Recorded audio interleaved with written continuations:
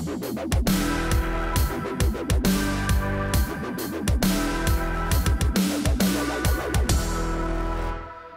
New York Times has taken another brave stand, this time against fire. Not against forest fires or fires at children's hospitals or even against setting hobos on fire for sport. No, the New York Times and writer Steph Yen is all worked up about fire in general, like that the cavemen learned to make fire. I'm Steve Green, and I'm not kidding. I'm here with Scott Ott and Bill Whittle to give you the right angle on fire, if you can believe this. Gents, I have to quote you directly from this story. Writing about early humans and our campfires, Yin warns, this is a quote, "There were downsides. Occasionally the smoke burned their eyes and seared their lungs. Their food was likely coated with char, which might have increased their risk for certain cancers. With everyone congregated in one place, diseases could have been transmitted more easily."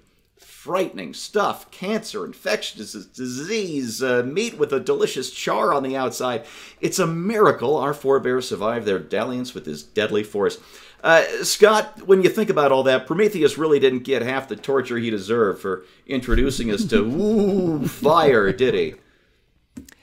You know, I'm first thinking, I mean, I don't know the guy, but I'm thinking he had some sort of traumatic experience at summer camp is what, just everything you're describing there.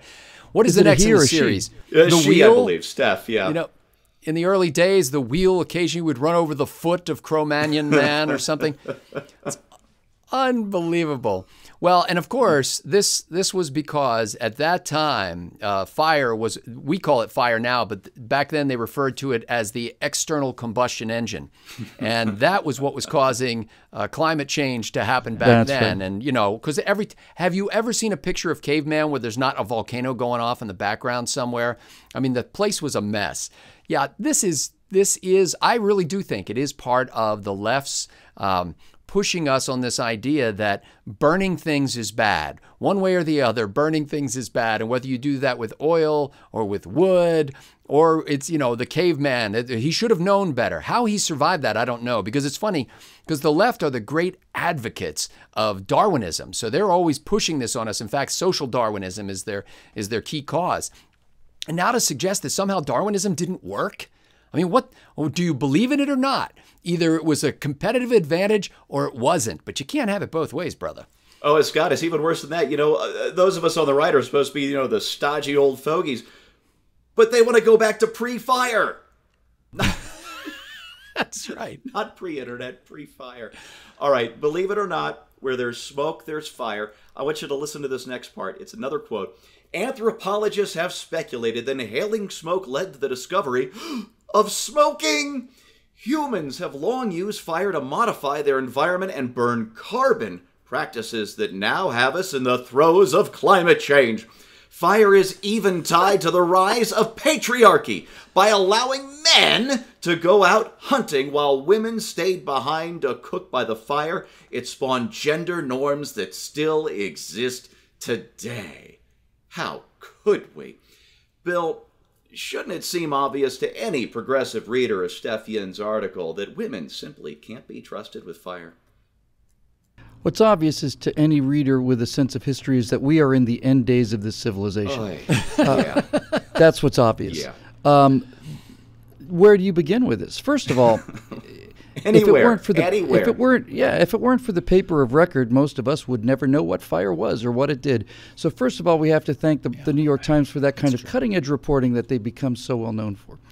Secondly, there are so many things wrong with this, we just don't have time to plug them. But a good example is by inhaling all of this smoke and being around carcinogens caused by fire, it could lead them to develop cancers.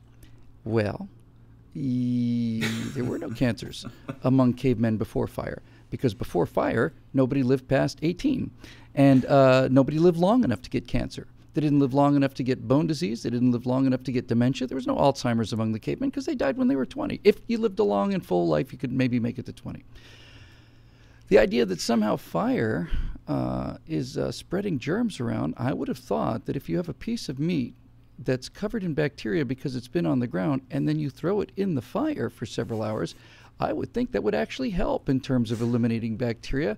And as far as the whole patriarchy thing goes, what they're basically saying is fire led to the hunting. Fire led to hunting. They're perfectly fine with humans being gatherers because the men and the women went out and gathered together as one. No one stronger than the other, no one faster, all simply walking through the fields of strawberries that the ancient savannah used to consist of. Nothing but strawberries and pears. Just pluck them gently off of the branches and put them in your basket and go home and make a nice salad, maybe some arugula or some kale if you can find it. No. People were hunting before they were cooking. People were hunting before they were cooking. How do we know this? We know this because animals hunt and they don't cook.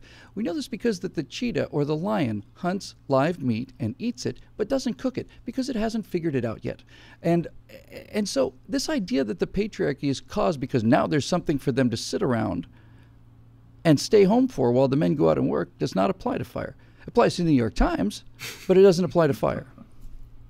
Well, fire is the basis of technology, and technology is the great leveler between men and women because you don't have to rely on brute strength anymore, or sheer size. It's always great fun picking on the New York Times, but I have to get serious here for just a minute. Ayn Rand said about smoking, I like to think of fire held in a man's hand. Fire, a dangerous force tamed at his fingertips. I often wonder about the hours when a man sits alone watching the smoke of a cigarette, thinking. I wonder what great things have come from such hours. When a man thinks, there is a spot of fire alive in his mind, and it is proper that he should have the burning point of a cigarette as his one expression. Well, Ayn Rand was wrong about cigarettes. They're what ended up killing her, but she was right about fire, that dangerous force tamed. Now, everything around you, from the pencil in your shirt pocket to the tablet computer that makes it possible to watch YouTube videos like this one from the back seat of a moving car flying down an interstate highway at 80 miles an hour, all of it was made possible by the taming of fire. That we live on a planet capable of sustaining 7 billion unique and oftentimes wonderful people. Well, again, that's made possible by taming that dangerous force, and it's fire that will one day take us to other planets around other stars. So when clever lefty writers like Steph Yin tut fire, they're really condemning humanity and all of the great and wonderful things we have. Or as Hillary Clinton said, we're going to take things away from you on behalf of the common good. And you know what? You can put that in your pipe and smoke it. And that is the right angle on fire, which I can't believe we had to make this show, which is made possible by the paying members of BillWhittle.com. Thanks for watching. The person that brought the fire didn't build that, by the way.